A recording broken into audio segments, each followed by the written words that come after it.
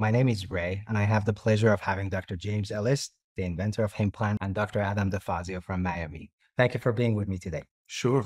Pleasure. Dr. Thank you. Fazio, welcome to LN. Thank you.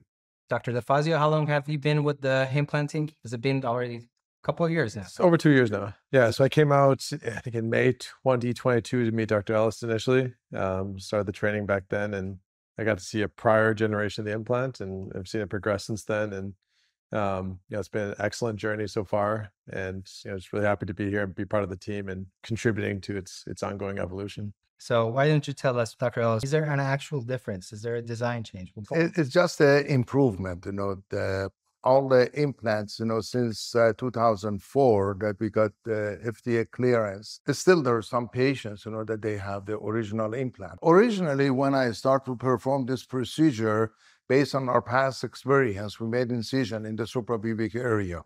But gradually, we find out, that the stretching, because we need the skin in the suprapubic at some point just to stretch. So I changed the incision to the lateral incision on the scrotum. The vascularity of the scrotum is very high, so the healing is very good. And because it does not have any effect on the suprapubic skin, so the skin gradually can move down. It doesn't leave any scar, any line or anything, okay? It is visible, but it's not that much because it goes to the fold, so it stays there. Patients are very, very satisfied, with that incision. And we use the sutures, it dissolves in a matter of few weeks, so the patient feels very, very comfortable. So changing the incision from suprapubic to lateral, changing the implant also, the mesh, I think, that's been great improvement and higher satisfaction for our patient. Well, we're going to turn to Dr. Fazio. What has been your experience so far? How do you feel about the procedure overall now that you've done many? Yeah, and I saw the prior approach, and I think from a technical standpoint, it certainly is a smoother procedure now for the surgeon. Right. But there are a lot of surgeries I'll talk to patients about and say, there are two options of doing this. It doesn't really matter for you. It's kind of like you don't care what sort of knife your chef uses at a restaurant. You care that the food tastes good. Sure. I think this is sort of a bit of both. I think it makes it easier on us as surgeons, but I think the outcomes are better. And this is from what I just talked to you about, that I've only seen my own patients with the newest generation, but it certainly seems like a lot of prior issues have been addressed with the new implant. The patients are certainly happier with the current generation. So it's better for us as surgeons, making it an easier procedure to perform. And I think it's also better for the patients in terms of satisfaction and outcome. I've realized that not that many people know actually what goes into the design of the implant. So Dr. Ellis, can you explain why there's a ridge in the middle on top and what is the function of that? As you the implant, so we can explain further. Let me tell you something, which is very interesting. This is for the first time in the history of medicine, and surgery, that we put the implant under the penile skin for any kind of expansion or extension of the penis, okay? This ridge is there because, the implant has to bend and open during the erection, okay? So here also, it's like a hinge. It's like a door, okay? So I designed it somewhere because I didn't want the implant just to sit just without any mobility. Penis is one of the most mobile part of our body, that constantly is moving, okay? So on the flaccid, when you put it there, I was thinking, what happened with erection? If this one does not at this hinge, the implant does not open, okay? Even surgeon, they ask me, why you didn't make it 360 degrees, okay? And definitely the answer is very simple, no. For the urologist, I'm sure Dr. Fazio or other people has been asking, why you don't make it that? Because, urethra should be open, okay? So this area, which is here, is the urethra, and the urethra should not be covered because most of these patients, at a certain point in their life, they might go for some other procedure for bladder, for cystoscopy, for a stone, or for other procedure. And this one, should be enough open, just to have the other instrument, passing through the area. Dr. Fazio, I'm going to ask you this question. Why this part is so thin and why this part is so thick, as we can see here? How do you insert this? How does it sit? Do you mind just taking this and walk us through how this whole procedure works? Yeah, no, absolutely. Again, I think this is probably the second most common question patients present to us is, why is there a ridge? Why is that 360 degrees? And why is it so thin on one end and thick on the other? All right, so the thin end, it's tapered. So the base is super thick right here, and you see the part that's towards the head of the penis is very thin.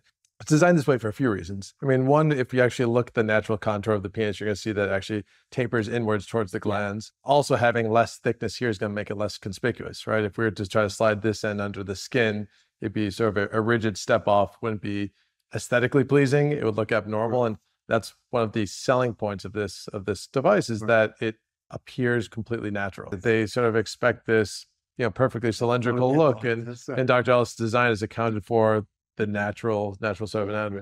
Exactly. And I think the initial sort of thought most people are gonna have is that it'll be secured and multiple locations, right? They want to make this thing, it's not going to be moving around. Right. And the way it's designed is actually that sutures only go here, right? So in the anterior aspect of the implant, right behind the head of the penis, we're going to sew in the implant into the corporal bodies, right? The reason we want to fix it there and not at the back end, right, is that, well, when the guy gets an erection, his penis is still going to grow in terms of length, right? And the implant can get pulled off slightly from the pubic bone. If you were to fix it in both ends and the penis wants to sort of expand lengthwise, this is going to restrict it. And we all have a little bit of fat at the base of our penis by the pubic bone, so you can't really see that gap is forming, but we want that gap to form, right? We want to pull off the pubic bone. Exactly. So that's why it's only fixed here. Laterally, I always often get questions too, is, well, isn't it going to be flopping around? And it really doesn't. The way we sort of create those pockets, especially at the base, so this can sit in there naturally, we can create pockets where this is not going to migrate at all. So that's how it's fixed in place, just here, not in the sides, not in the back. And the skin holds it in place. It really just hugs those corporal bodies. In terms of size, we're really talking about the circumference and the thickness of the implant. So 3 sizes, dealing with large, extra, extra. Circumference increases, and so does the thickness, right? A lot of this is based just on the patient's natural anatomy, right? What's their existing circumference? How much skin do they have? And then the last one is really, what's the ratio of the head to the implant? I always tell people, well, if I could even fit in an extra large to begin with, you have a normal size head, it's going to look abnormal. It's going to look like a guy with a small head and a big sport coat. It just doesn't look right. So something that looks good and is not going to cause any complications for being too large. In terms of length, this is the other one that there's a lot of confusion about. Everyone wants it. I get this question all the time, doctor, can you leave it in as long as possible?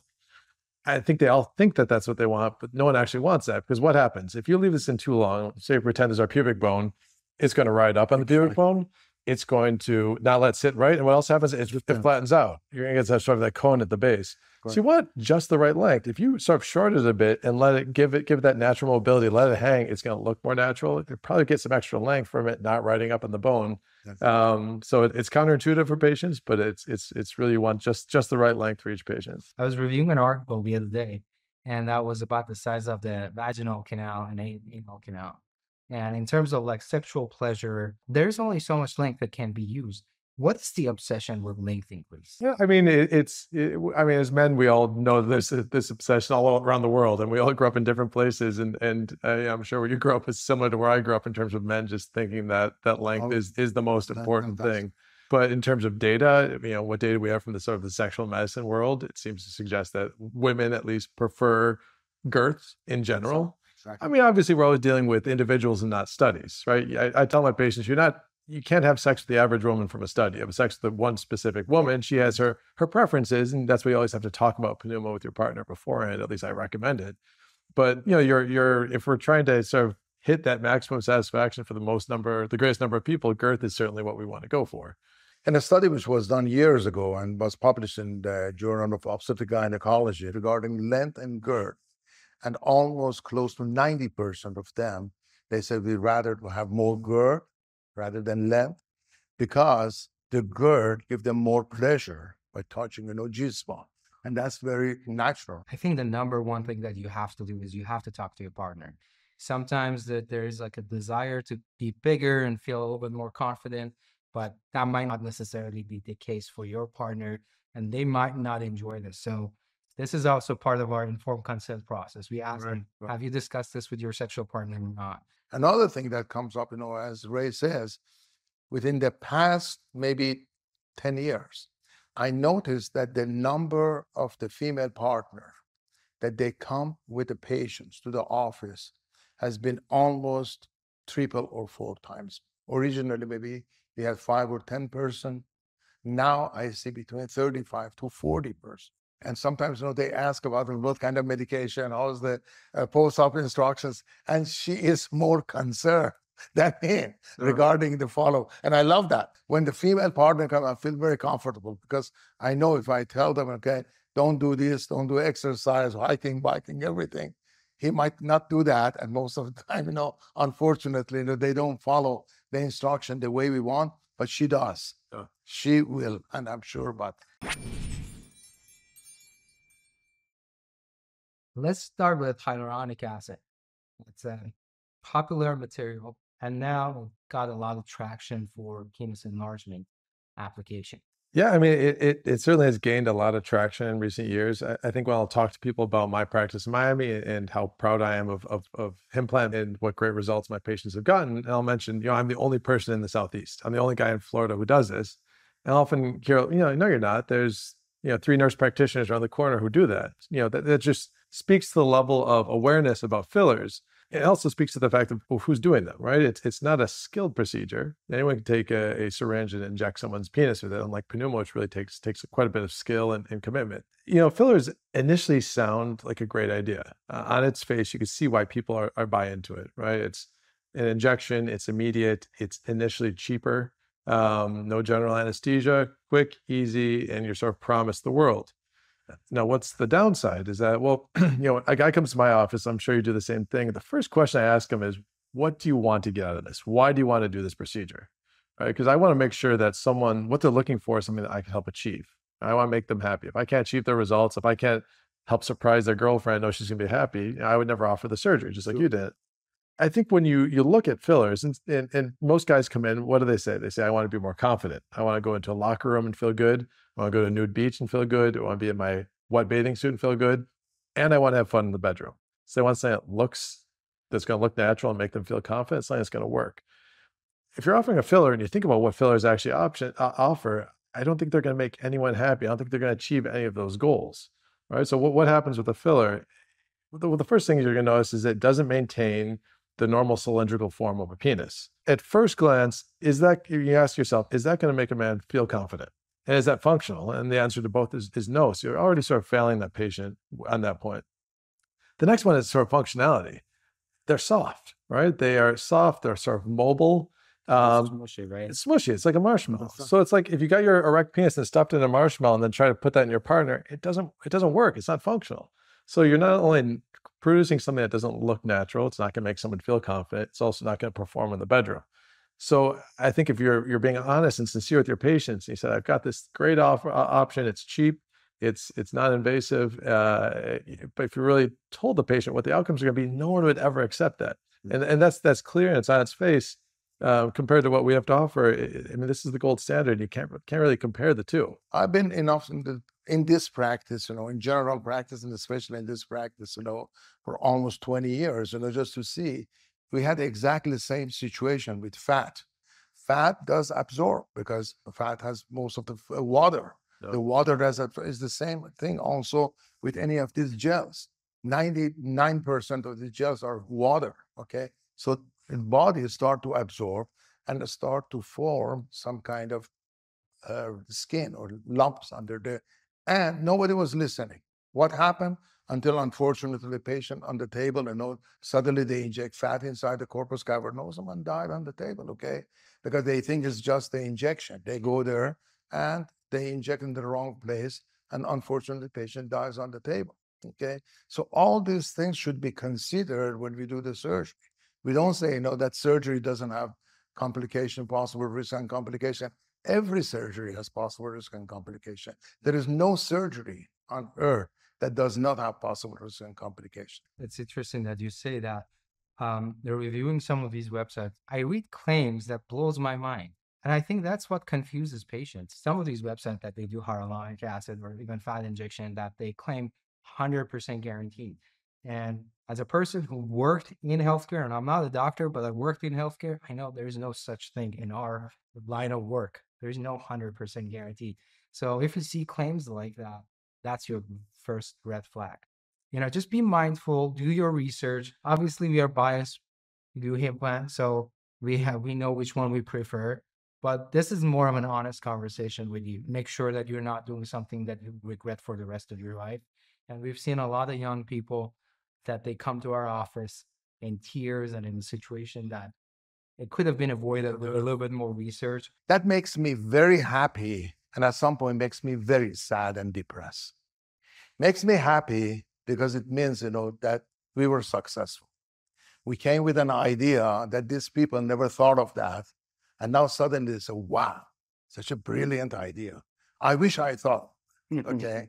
So when it comes, any kind of this situation, first, I'm very happy, because if you're not good, if you're not the best, there's no competition, okay?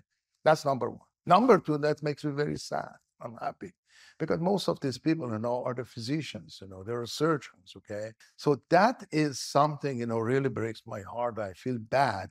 So unfortunately, always, not just in medicine, fake product comes in, but they're not going to stay there. They fade out. If you want to find a legitimate provider, reach out to our team. They can assist you. Go to our website, himplant.com, and there are a bunch of resources. We're actively working on making it more available worldwide and globally to make sure that everybody can take advantage of this.